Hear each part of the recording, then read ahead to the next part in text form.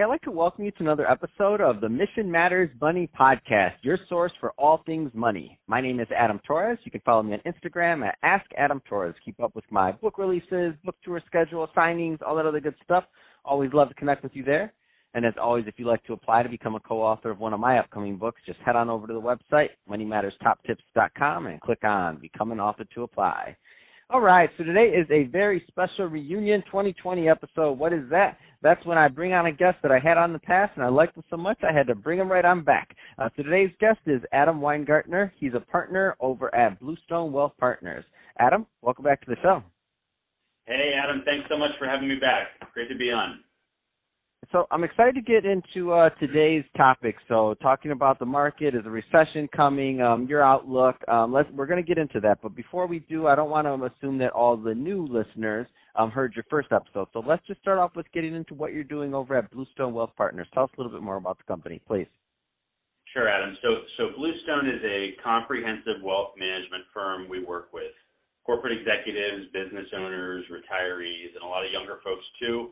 We're really strong when it comes to asset management, retirement planning, insurance, estate planning, wealth transfer strategies, and our real difference makers are our service level and certainly the clarity we provide to people. We provide a really high level of service. Our team is really strong at all levels, and we take a lot of pride in the fact that our clients understand what the heck it is that we do. So that's who we are. What, just for the people listening, we're going to get into the market shortly, but just for the people listening, and so they know if they're the right kind of fit to follow up, what are the type of clients you like working with? Sure. So my team in particular specifically works with a lot of retail corporate executives. So in Columbus, Ohio, where we're located, we work with a lot of folks who are, VPs or directors, and even we've got a pretty large growing number of officers that we work with in some of the larger companies within Columbus here. And, I personally take a lot of ownership in working with some of the younger folks, so people who are accumulating assets and they start to say, okay, I'm maxing out this, I'm doing that, what else should I be doing? So that's our main client sources there. Awesome. So let's get into it. Let's get right into the market. I mean, it's on everybody's mind. Is a recession coming? Yeah, of course. That's probably the biggest thing we're talking about today. And I think the reason is because, this is the longest expansion that our country's economy has ever seen. And we're certainly, we certainly think we're late cycle. Just for some context, the business cycle typically lasts anywhere from 9 to 11 years. The late cycle period typically lasts about 18 months. Of course, there's always a range to that. Everyone is different. But we feel like we're probably in the 7th or 8th inning here. Keep in mind, just like baseball, extra innings is always possible. But overall, in the near term, we feel that recession risk is low. Some of the positive signals that we still see, when you get towards the end of that business cycle, Adam, you start to see things like declining profit margins. That leads to a decreased level of hiring, which then leads to layoffs. Not a lot of that stuff is happening yet. So profit margins are still really high. Hiring has flattened a little bit, but it's certainly not decreasing. Layoffs, not even close. So in terms of, unemployment claims, they haven't moved a whole lot. But in terms of the jobs reports that we've seen recently, they're really, really strong. The most recent report we saw in February, unemployment is still very low. And even the better news, I think, was the labor participation rate ticked up a bit. So as that market continues to climb, that's only good news. But jobs are still being created at a very healthy clip, which is good for everything.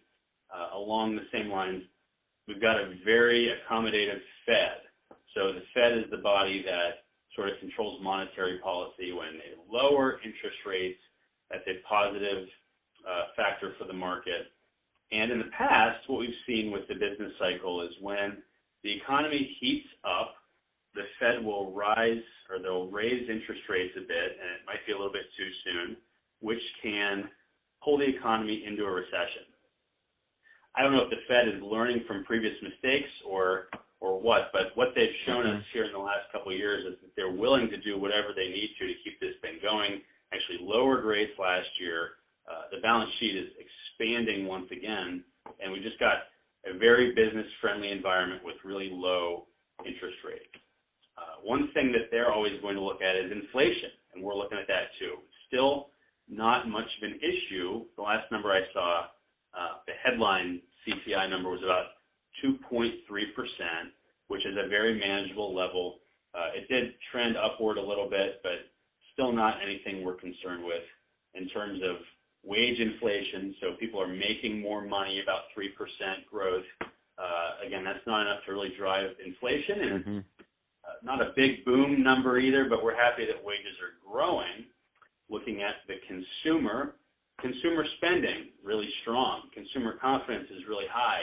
If you look at individual, family personal balance sheets and net worth, those numbers all look stellar. So things are pretty healthy in terms of credit conditions. It's not overly restrictive.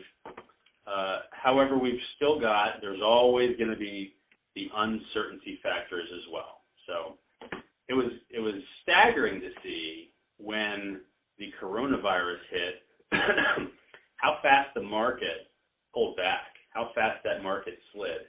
And no doubt I'll get more into that. But would you believe in a year like 2019, when the market was up over 30%, we still saw a net outflow of equities across the market? I'm not talking about our firm. I'm saying across equity-oriented ETFs and mutual funds, there was a net outflow. People running to the sidelines, running to bonds or treasuries to find safety. If they say, they say bull markets climb a wall of worry. Well, if that's true, that's exactly what we have here today. But some of the things folks are worried about, I mentioned the coronavirus, so I don't want to gloss over, make light of the. So, go ahead. Yeah, so the market reaction to things like this. So coronavirus, obviously we got a lot going on in politics right now. It seems like, and so this late inning, I've been hearing this late inning thing for like years now with this expansion, and it's kind of interesting because it's like if we were talking about late innings, we're like in, I don't know if we counted the amount of years of late innings, we're in many rounds of overtime, if you will, so our extra innings. So that being said, what would be in your mind, what would be some of the things that would worry you if you were to see some change in numbers? That's a great point, Adam. So let me explain. So even though time-wise we might be in the 12th or 13th inning, baseball's not a timed game. So if you look at the magnitude of this expansion, we think we're okay in those later, since it's gone on so long, because it still hasn't grown all that much. So it's been the longest expansion and also the slowest expansion. And that slow growth rate is continuing to trudge on. So, but to answer your question, in the short term, I'll mention the coronavirus because that's sort of top of mind. And as I started to say, I don't want to make light of the, I think it's over 1,000 people now that have died from that. Of course. In terms of economic impact, the biggest impact is we've taken China and we've sealed them off from the rest of the world. It's the second largest economy by far, and it's within the range of possibilities that we don't find a cure for this thing. We continue to quarantine people. Goods, services, products are not being shipped in and out of that economy. That's a big problem. But if you look at coronavirus, it's got a high likelihood that we do come to a resolution. I don't know what it's going to be. If you're constantly making snap reactions to things like that, you're going to be wrong most of the time. But in terms of other things, in terms of trade, so one thing that wasn't so good in 2019 was capital spending, CapEx, and in an environment where we've got low tax rates, we've got a strong economy, we would like to see companies spending a bit more. Of course, the good news is we have a phase 1 deal with China with this trade war. And, that tells us maybe we're not out of the woods yet, but it also tells us these countries are willing and motivated to work together, and hopefully there won't be any further escalation. terms of earnings. So let's refocus on the stock market. So the economy and the stock market, they're very interrelated, obviously, but they're two different things. The deeper into a bull market we get, the more important these earnings reports are that come out every quarter. And sure, stock prices are higher than they've ever been, but guess what? So are these companies' earnings. And if they continue to make more money, then their stock prices can continue to grow.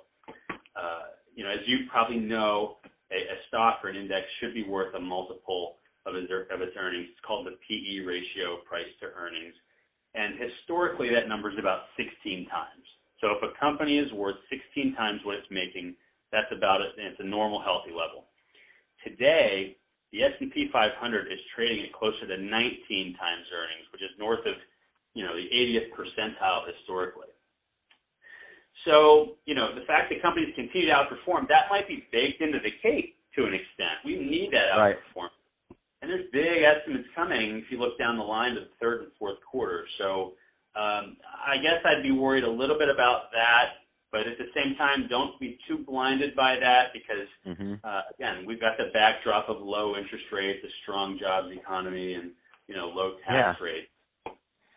Yeah, as much as I want to be a skeptic, it just seems sustainable, and that's the thing about it. I want to be a skeptic, but I'm like some of the it's just kind of like these new norms are being hit, or are they new norms? Which obviously time will tell, right? So Adam, Absolutely. if somebody's listening to this, Adam, and they want more information on Bluestone Wealth Partners or to connect, what's the best way for them to do that? Sure. So easiest way, you could, check out our website. You can find all my contact information. You can email me at aweingartner@bluestonewp.com. Certainly you can find me on LinkedIn, Twitter, Facebook. Pick up the phone and call me, 614-854-1984. Fantastic. Well, hey, Adam, it's been awesome having you back for this Reunion 2020 episode and to get your market update and your thoughts on what's going on overall. And to the audience, as always, thank you for tuning in. Hope you got a lot of value out of this. If you did, don't forget to subscribe to the podcast, leave me a review on the Apple iTunes Store. If you're watching this on our YouTube channel, Mission Matters Money, be sure to subscribe to the channel, but also leave us some comments. Let us know your thoughts on the market and what's going on. And Adam, thanks again for coming on the show.